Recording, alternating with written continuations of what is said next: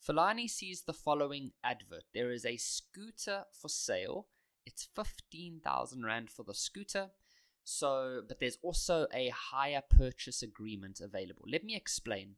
In real life, if you go to a motorbike or a scooter shop, you have two options when you buy the scooter. Okay? You can either pay for it cash. What that means is that you pay for it with one amount. Doesn't mean you have to go there with a big briefcase with cash. What they mean is you can even use your card if you want, your bank card.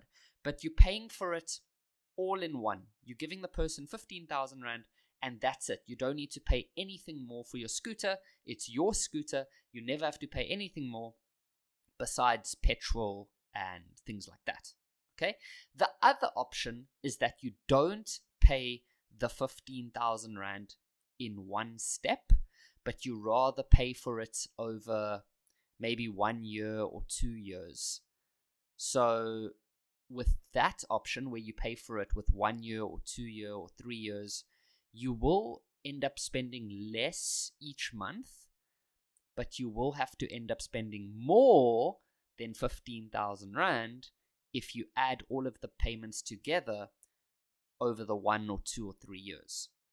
So you're going to spend, you might spend like 18,000 Rand, but it'll still be easier because you only have to pay a little bit each month. Okay. That is the way that most people do it in real life, because sometimes to be able to have 15,000 Rand in one step can be very challenging. It says here, since he cannot afford to pay cash, okay, he opts for the hire purchase agreement, which says the following. Okay, so he's not going to do this one, okay? He's going to rather do this one. So you have to, okay, now the way that it works is if you walk into a motorbike shop and you tell them, I don't want to pay 15,000 Rand today, I rather want to use hire purchase, they will ask you to pay a little bit today. They're not going to just... Most times they're not going to just let you take the scooter and you're not going to pay anything. They're going to ask you for a small payment today, and that small payment is called a deposit.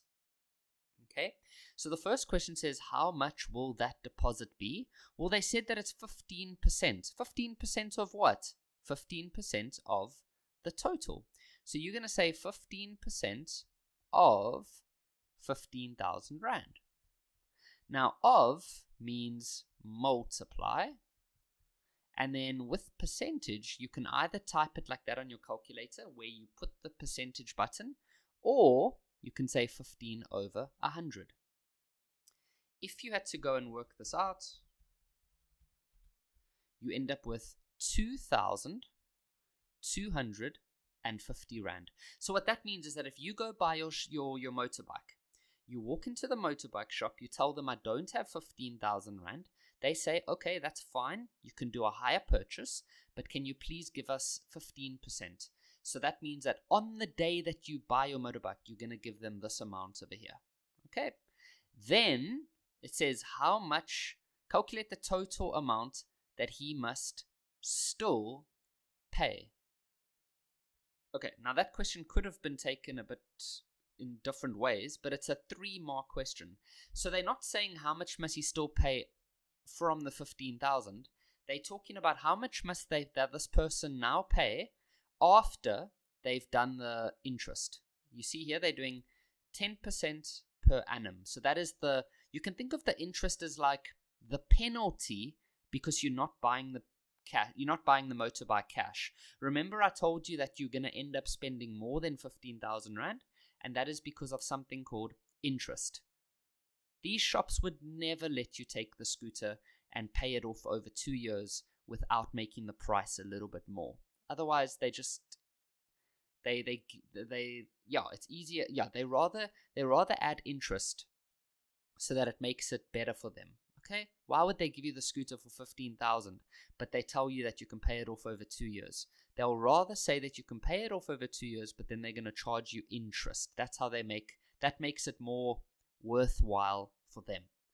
All right, so what we need to understand is that the scooter was 15,000 Rand. Okay, 15,000 Rand. How much have we already paid? Well, you've already paid 2,250. That was your deposit. So how much is still left over? How much is this amount over here? Well, that would be 15,000. Take away 2,250. And that'll be 12,750 Rand.